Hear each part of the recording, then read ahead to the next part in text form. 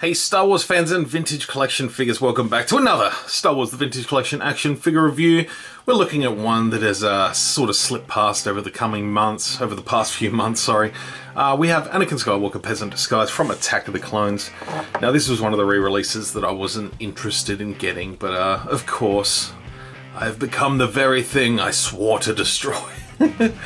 No, yeah, look, I literally just used my old one from the original vintage collection, which I did review some years ago.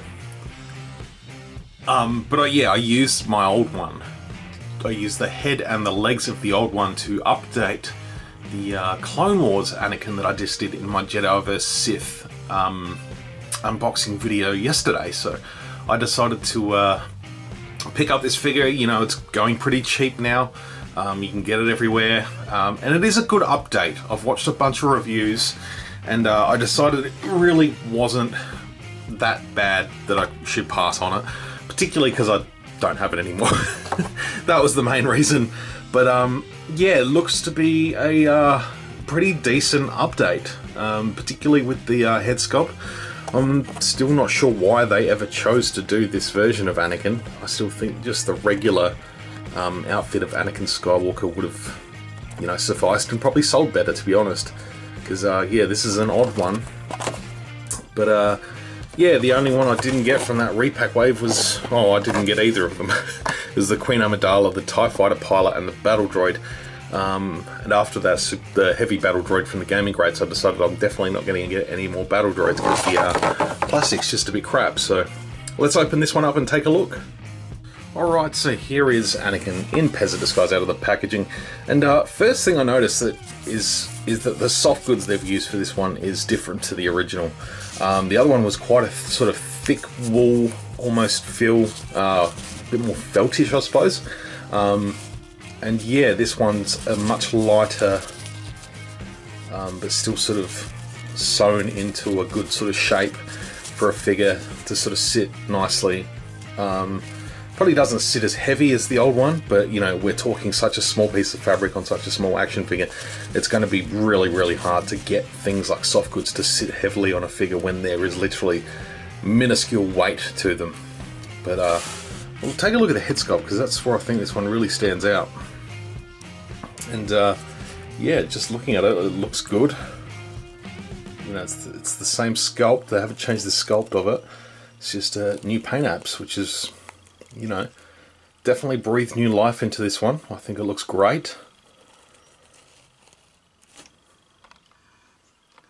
Accessories he comes with his lit lightsaber, which I have there holding it in his hand, and it is the accurate Episode 2 hilt, which is great.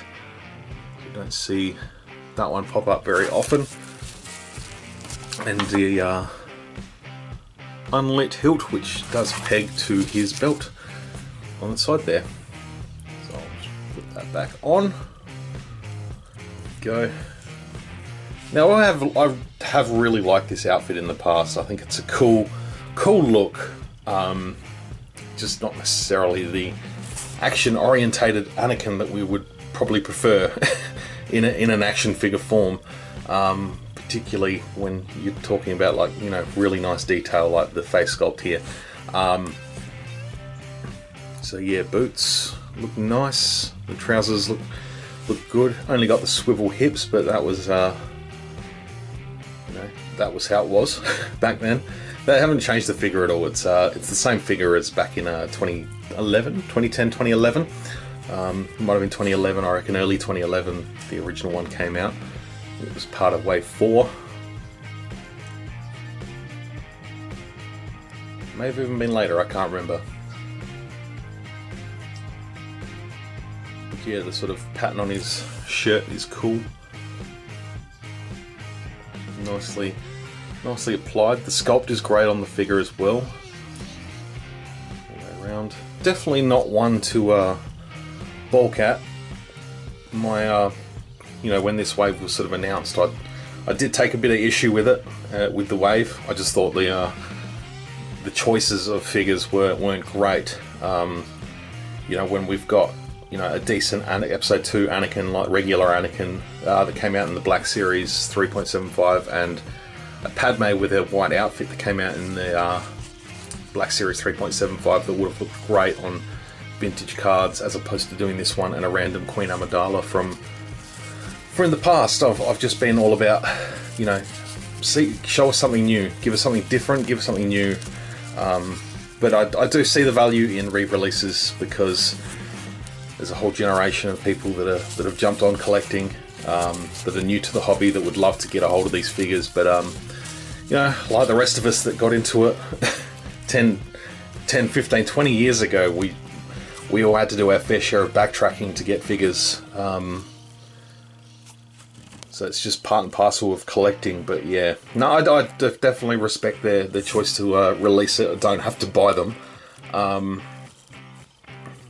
they have said that they don't necessarily take up spots that would be otherwise used for new figures. These are, you know, repack sort of carry forwards are their own thing. They're sort of separate to their plans for the main line, so they're not necessarily taking up places that would be reserved for newer releases. So we can only take them off their word on that. But yeah, I'll leave a link to my original review. So if you want to take a jump back in the time machine to probably, you know, 9 years ago, yeah, jump in the comments and have a look. Because yeah, it'll be terrible. Trust me, I promise you that. But yeah, I'd love to hear your thoughts about this one, Anakin Skywalker Peasant disguise. I'm happy with it. I'm liking it. I'm glad I picked it up. I'm not going to worry about the Padme. I'm not worried about the others. But yeah, it's nice to have this one in the collection. It is a nice update for Anakin. So yeah, let me know what you think. If you like this video, please give it a thumbs up. Subscribe to my channel if you haven't. I'll be back with some more videos, you know, almost every second day. I'm aiming for about 3 or 4 videos a week, so yeah, I'm always uploading content. And yeah, stay tuned to my social media for live stream announcements and stuff like that. So thank you very much for watching. Until the next video, may the Force be with you always.